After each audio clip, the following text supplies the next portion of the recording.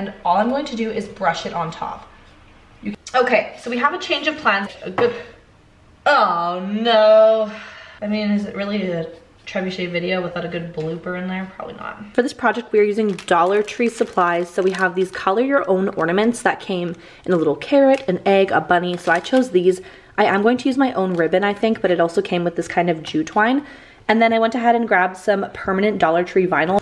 First, we're gonna hop on over to Creative Fabrica where I get all of my cut files, designs. We're going to grab a font, upload that to Cricut Design Space, write the names, and cut it out on our Cricut. So let's get started. I'm going to jump over to the section of fonts, and I'm looking for more of a script font. Now, I use the yearly access, so I actually only pay $4.99 for the month, which is a really good deal compared to me paying $19 to $29 a month like I was before. So I highly recommend you check it out. I'll leave it linked down below so you automatically get the discount. But it's a really, really good deal because they have millions of graphics, fonts, cut files, all of those things you can possibly imagine. So let's decide which one we want to use. I kind of like this thick one, but I also really like this cursive. So maybe I'll download both of them and then see which one kind of suits the best. With Dollar Tree vinyl, it really works better with a thicker font. Now that I've finished installing the font to my computer, which I've shown you how to do in this video right here, and I will leave that linked down below as well, in case you are a Cricut beginner wanting to learn. We're going to select text. I'm going to go ahead and write out the name or word that I'm wanting to put on there. And then we're going to select the font. So I'm going to go on over to font, system fonts, and I just need to go and type in the one that I've downloaded, which is called handwritten. So you're seeing it's not popping up yet. Simple fix. That's because Cricut Design Space was actually open when I downloaded this font. So you're going to go on over to view, select reload, and then now it will be updated onto your Cricut Design Space. So if you've uploaded it to your computer, you've installed it to your computer, and it's still not showing on Cricut Design Space, that is the step you need to take. Now I can go back into the fonts, go into system, and type in the font name, and it will pop up. Nice and easy. I'm actually going to save it as well because I really like that font. And I actually like how that turned out. That's super cute. Once I'm done installing the font, creating my design, and making all of them to size by measuring my blank, I can go ahead and select make it, and we're ready to go. The material setting I clicked was just vinyl. It's just regular vinyl. And then we're going to go ahead and put this onto the mat. Again, you can use any old vinyl. I just chose to do Dollar Tree one for the purposes of the video. I like to kind of use a variety of different types of materials for crafters that maybe are just beginning. And if you are a Cricut beginner, I suggest you start off with materials and blanks from the dollar store, because if you mess it up, it's not a huge deal. So I'm gonna go ahead and load up my Cricut. It's going to cut it out, and then I will be back when it's time to unload this and get weeding. So we're gonna select the flashing C.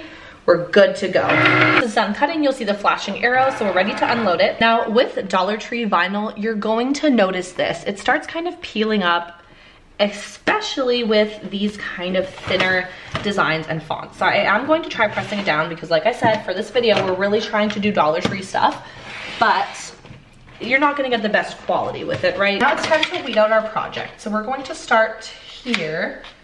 I think I'm just gonna start with the easiest name of them all. The letters are just way easier and it's a little thicker. So this one, just make sure you're peeling up slowly because it's just not the best vinyl, to be honest with you. But again, if you're on a budget, it does do the trick. So we have that weeded out. I know it's kind of hard to tell because it's white on white. I am going to be using some transfer tape that I've already used before. I always reuse it when I can. Saves you money, and honestly, when it's a little less sticky, it's even better. So the second time around you use it is always a little bit better. So put the transfer tape on there. The transfer tape I use is actually the Duck Brand shelf liner from Amazon. It's not even transfer tape. And I'm kind of deciding what way I want it. So I think it would be cute this way. It kind of has like the little bit of a burnt edge. I'm going to flip it upside down and let gravity help me by just peeling it up simply like so. Okay? Kind of wiggle back and forth if you need to. Then I'm going to place it on here, and I could totally just leave the vinyl on here. I could have painted it before, left the vinyl on, and that would have been super, super cute. but I kind of want to leave like a little bit of a different effect where I paint over top and I'm going to peel off this vinyl at the end. So it's almost like a little stencil that I'm creating. Kind of up to personal preference, but I just thought that would give it a really nice final look. Now the tricky thing is trying to get your vinyl to stick on this type of blank because it has trouble gripping onto it. So a couple little tricks you can do if you're doing, you know, something that's a little trickier than this bold font like I'm using. Go ahead and put a thin layer of clear Mod Podge on top. You could also do your paint layer first, like one layer of paint if you wanted. Like originally I was going to kind of do the bottom layer one color and something else. And then that way it has something to grip onto when you're putting the vinyl on. So now that that's on there, I'm going to make sure it's pressed down pretty good. And then I have my colors. So I wanted to show you a couple of options. When you use a brown acrylic paint and you water it down a little bit, you put it on top, and then you're just going to take a paper towel and immediately wipe it away. It gives it a really pretty kind of stained washed wood color, and it looks very professional. It's like you stained the wood. So I want to do that effect with the pink and see what it looks like. I have tons of these blanks, so it's okay if I mess it up. So we're gonna go ahead and kind of just go for it, see what happens. I'm going to go grab a little bit of water to do it, and I'll be back. And all I'm going to do is brush it on top. You can kind of sponge it down around the letters so that it doesn't go underneath. I'm gonna put it on like fairly quickly because you don't want it to dry. Fairly quickly, like so, when it's one solid color. Because these kind of Dollar Tree blanks, the wood really just absorbs it, right? It's just like cheap chipboard almost. So we have that one done. We're gonna let it dry, and then we will come back in after and take a look. You can paint the edges if you want to give it a little bit more of that professional look, but I mean, you could really just sell these, and like how cute would that be? I'm gonna go ahead and finish the other ones, and then we're going to let it dry, peel it up, and see what they look like. Okay, so we have a change of plans that I wanted to show you. As you know, I like to keep my little mistakes or my findings in my video. So I'm going to peel this up and show you. It didn't do the clean kind of stencil that I wanted because of the blank. It kind of just bleeds into the wood, which is fine, totally fine. So what we're gonna do is fill this in with paint. It's gonna dry very quickly, so that's okay.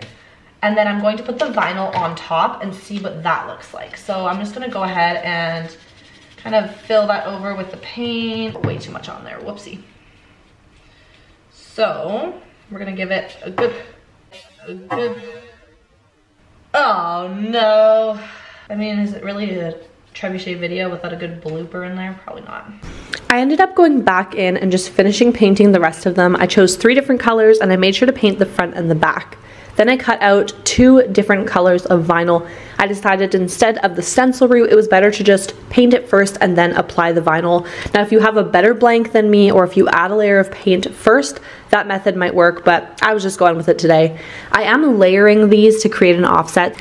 You're just going to take the first layer with your transfer tape, apply it to the second, and then you can easily move it to the blank. So this is a great little technique to just elevate the final product. And this is also a great method if you're looking to sell these items. It just makes it look a lot more professional.